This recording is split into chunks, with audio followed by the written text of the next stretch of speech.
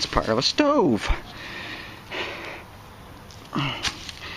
These stoves, if you've ever looked them up, they are fancy. Some are really just extravagant. And a home site out here like this probably would have had the most common, simplest, crudest one you can imagine.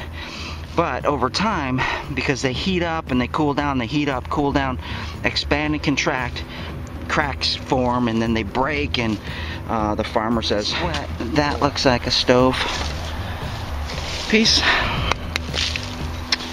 Yep, that is a stove piece. That's what you would actually cook on right there. They're removable, so you can clean them, clean off all that grease and spilt food and all that stuff.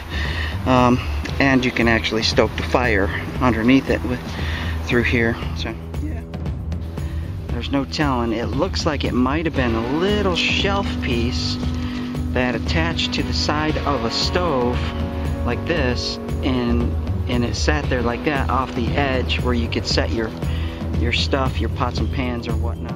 We should. Just about every 3 seconds I find a big chunk of iron like this. Belongs to probably a stovetop. Oh, you guys probably know what this is, I imagine. See that? It's all broke.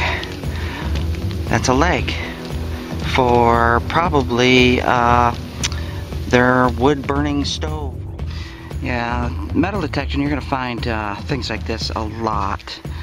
But, you know, that could have been a stove. Still finding parts of their stove.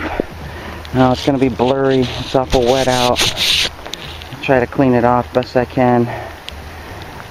Yeah, that had a little fancy on it. It's part of an old stovetop lid.